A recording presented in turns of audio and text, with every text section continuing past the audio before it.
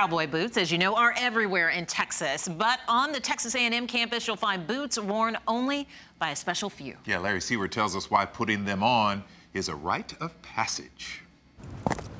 In Aggie land, you hear them coming. They're so big, everyone sees them, everyone knows them around campus. Around the quad, each step, slide, rattles every cadet's chain. It's just something that you want to attain in your 4 years here and you just look up to and admire. So the value to them is kind of inexplicable to someone who doesn't go through the Corps. A&M's Corps of Cadets considers themselves guardians of tradition. You know mugging down? I have no idea. Some need interpretation, but those brown riding boots with spurs, worn only by seniors, and you earn those, are too sacred for Fish. I'm earning my boots. Unless they're helping pull boots off. In case you're wondering, Fish is a freshman.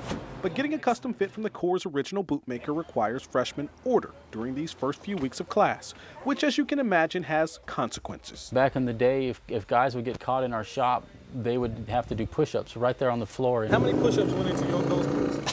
Countless. Made with calf skin imported from France, they're stitched, nailed, glued, and sanded by hand. Leo Belofsky and staff get hundreds of orders, but make just 4 a day. He wants each pair to feel special. It would be the difference of, say, a pair of Rustler jeans versus a polo. So how does it feel?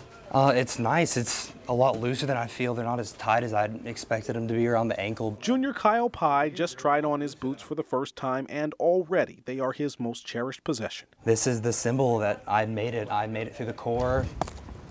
And earned the right to cross the quad in style. In College Station, Larry Seward, KHOU 11 News. Nice, very nice.